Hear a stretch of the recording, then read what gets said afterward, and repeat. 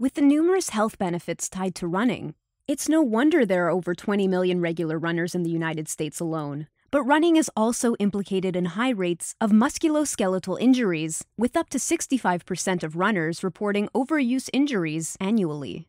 The National Center for Injury Prevention and Control has recently called for more rigorous prospective and comprehensive analyses to define the origin of running injuries. To answer this call, a team of U.S.-based researchers conducted a prospective, longitudinal trial to identify risk factors associated with overuse injury. Their findings could reveal new ways of reducing injury incidence. The trial tracked overuse injuries and anthropometric, biomechanical, and psychosocial variables in 300 recreational runners over a 2-year observational period. All participants ran a minimum of 5 miles per week and were injury-free for at least 6 months prior to enrollment. At least one overuse running injury was sustained by 66% of the group. Most injuries occurred within the first year of the trial, and injury severity was equally divided between grade 1 and grades 2 and 3. The knee was the most often injured site.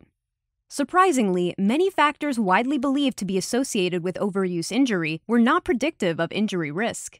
The uninjured and injured groups showed similar weekly mileage, shoe type, foot motion, anthropometric variables, strength, and flexibility. When the team applied bivariate analysis, several factors were associated with injury. These included knee stiffness, sex, and psychosocial status. When these factors were put into a multivariable model, however, only knee stiffness was significant.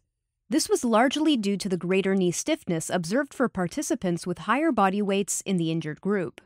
Although the causal relationships tying these factors to injury risk must still be defined, the trial provides etiological evidence that may be useful for guiding the development of more effective preventive strategies and treatment plans for overuse running injuries. One suggested strategy is to reduce knee stiffness by shortening stride length, running on a stable but soft surface, or reducing body weight in select individuals.